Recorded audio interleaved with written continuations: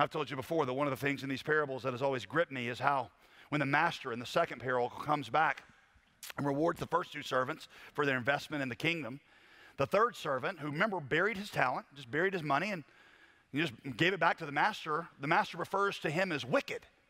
And the question I ask is, well, what wicked thing had he done? Right? Well, there's no immorality in there. He didn't take the money and blow it on prostitutes or gambling or embezzle it or anything like that. He gave it back. He gave back 100% of everything that had been given to him. And Jesus calls him wicked. What wicked thing had he done? And here's my conclusion. I've told you. There's more than one way to be wicked in the kingdom of God. You can be wicked through an egregious violation of the 10 Commandments.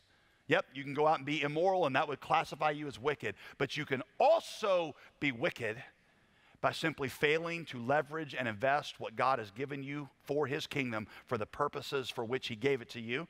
The first, breaking the 10 Commandments, we would call that becoming wicked by the sins of commission. The second one, not leveraging your life and using it for the kingdom, would be becoming wicked by the sin of omission.